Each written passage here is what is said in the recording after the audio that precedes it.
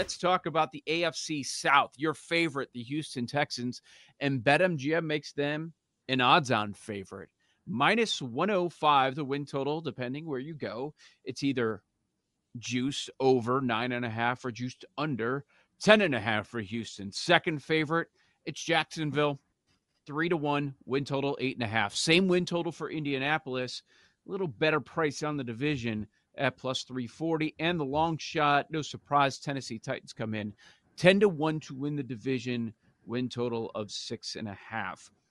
Sam, the Houston Texans are 16-1 to win the Super Bowl. That puts them 7th in the league. CJ Stroud is 10-1 to win the MVP. He's about the third or fourth favorite, depending where you want to go. BetMGM has them 10-1, right after Joe Burrow. Burrow's 9-1.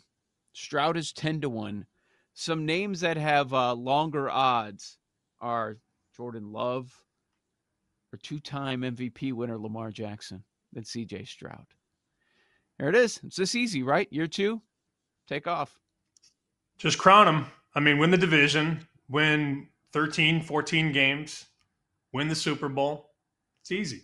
Let me again read the list of the quarterbacks that Houston's going to play this year, because it is a quarterback league. You play good quarterbacks, you're probably not going to be that successful. In the non-divisional games, I'm going to read this list. Josh Allen, Jordan Love, Aaron Rodgers, Jared Goff, Dak, Tua, Mahomes, Lamar. Holy crap. Mm-hmm. Assuming most of those guys stay healthy, this schedule goes from the third easiest to the seventh toughest. They play a handful of primetime games. And now, Joe, I know that, people don't think about this type of stuff, but there are 15 games of film on CJ Stroud. He's not sneaking up on anybody. People are going to know how to attack him, how to cover him. Do we drop? Do we blitz? It is going to be a different ballgame this year.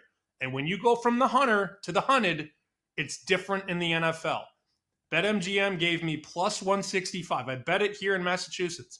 Plus 165 to miss the playoffs. That has come down a bit, but I think they're going to have a much, much tougher draw this year.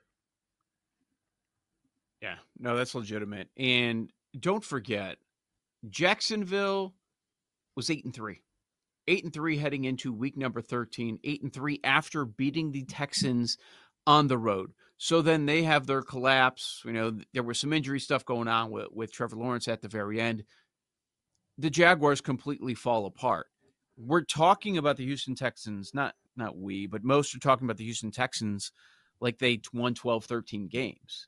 It was really, really good. It was unexpected for all of those rookies, including Will Anderson on the defensive side, for him to take off that quickly, and what DeMeco Ryans was able to do. But it's like, okay, life is going to change now a little bit with this much tougher schedule that you're going to be facing. And you just went over the change at quarterback and how much more challenging it's going to be. I mean, you go through their first 6-7 games, are favored in all of them. Not massive point spreads, but that's the expectation now. Now Houston's going to take that next step, but it's going to be much, much different. The mailman yesterday is dropping off the mail. He goes, I kind of like Houston this year. I'm like, yeah, of course you do. Like everybody that knows everything about football likes Houston. That is usually a team you want to avoid. And remember, Joe, this Houston win total around the draft was 9. Now it's 9.5, and it's minus 140, minus 150 to go over 9.5. They got to win 10 this year against the 7th toughest schedule in the NFL. I will say, everything that we're talking about is not a surprise to Houston. This is stuff that this organization is talking about. They're not a dumb organization. They got rid of a couple bad apples inside that organization. All of a sudden, you see a lot of success.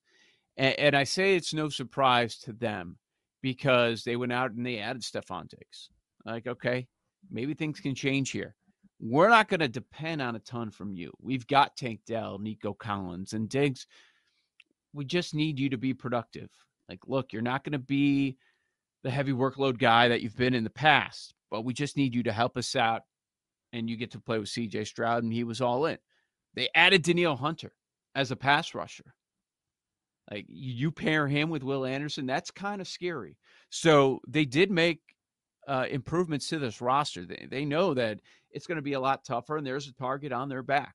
But yeah, the hype is a little crazy for the Houston Texans right now. I mean, just for him to be one of the favorites for MVP, them to be up there as far as the top 7, top 18, and all of the NFL are ready for the Super Bowl.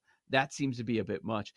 Just overall taking a step back, Sam, I like the whole division. And what I mean by that is a couple years ago, we would laugh at the crappy AFC South.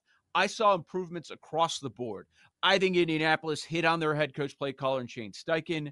The Jaguars, they're improving the roster. They made some changes in the positive direction. I think the Titans are going to be better than many people were expecting after they moved on from Vrabel. Yeah, Titans win total. Some sharp guys came in, bet over 6.5. I agree with that move. Yep. I didn't bet it, but I agree with it. That's a team that has really done a good job at drafting and developing offensive linemen. You have to have line play if you're going to do well in the NFL. And I think that their ceiling this year could be 8 wins. I don't know that it's 9 or 10, but you only need Mm-hmm. 7 to get over 6.5. And I think the Titans will be a play on team a lot in my contest. Like you get 5 every week against the number. I'll probably be playing the Titans a lot. One more quick point on Houston, because I've been kind of shorting them all week on this show. It was a big deal, and you brought this up yesterday with Detroit, to bring back their offensive coordinator, because Johnson in Detroit and Bobby Slowick in Houston were the 2 hottest names on the market. Because every time an offense shows you a lot, the coordinators get poached. They go somewhere else to become a head coach. Houston kept Bobby Slowick. Detroit kept Johnson. Those are Right. huge deals for those attacks. And that has to be obviously put into the pressure cooker and sort of talked about as well. I can give you their schedule. I can expect regression, but they kept basically the entire offense, added Diggs, who, let's be real, has been kind of a diva in a couple different cities now. He flamed out Yep. in Minnesota, and he turned on Josh Allen in Buffalo. He needs to keep it together and keep his head on straight. But everything that they did last year offensively should be enhanced this year because everybody's back. Yeah, he was not used in the second half. Once Joe Brady became the offensive coordinator for the Bills, look at his game log. He was not used. They went much more run heavy. There were problems behind the scenes even before the season got going in Buffalo. So winning situation, maybe that goes away a little bit. But guess what? Josh Allen is a winning situation. It was a winning situation with the Bills. They were considered a Super Bowl contender. So that would concern me a little bit, but who knows? Sometimes the new situation ends up helping players. I want to go back to the Titans for a minute. They made my top 5 win totals on our power rankings yesterday as far as bets. I'm on the over as well. They did really struggle on the road. They move on from Vrabel. We know the offensive line has been a problem in a bad sense for the Tennessee Titans for a number of years, and they've attacked it with high draft picks. Skoronski a couple years ago, Latham this past season, and then you bring in the family with Callahan that just fixes offensive lines. And Levis, I think he'll be all right. He'll be all right. We'll see a jump in play from him. And they added Ridley as well. So, with D Hop, I think they're going to be all right. They're going to end up, it's going to look foreign to a lot of us because I'm expecting them to pass the ball when they've just grinded it out with the run game for a number of years. So I do like the Tennessee Titans. I think the interesting conversation here, Sam, is okay, if you're not back in the Texans, Titans, they have to do too much in 1 year to win the division. So that means you're backing Jacksonville or Indianapolis. And this is the where I've been stuck throughout the offseason. I really did go back and forth between these two teams for a while. How about you? Indy, easy. Me Indy, too. That's where I landed. Steichen, That's where I Richardson. landed. Yep. Quentin Nelson might be their 4th best lineman. If you go back and look through a lot of the advanced metrics and the Pro Football Focus and all that, Quentin Nelson's a very good lineman.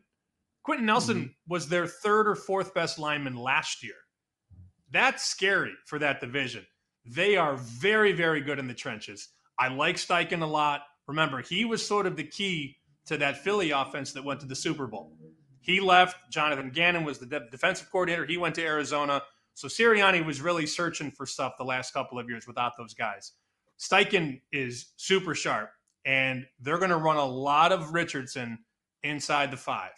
They're trying to use him a lot like Carolina used Cam Newton early in his career. Get out of his way. Make the hole, get out of his way, let him go. That's going to be a very efficient offense as long as he can stay on the field and protect the football. Week 1, Houston at Indy. We're out to Colts. 2.5. Is I it going to told you, 3? Colts. Is it going to 3?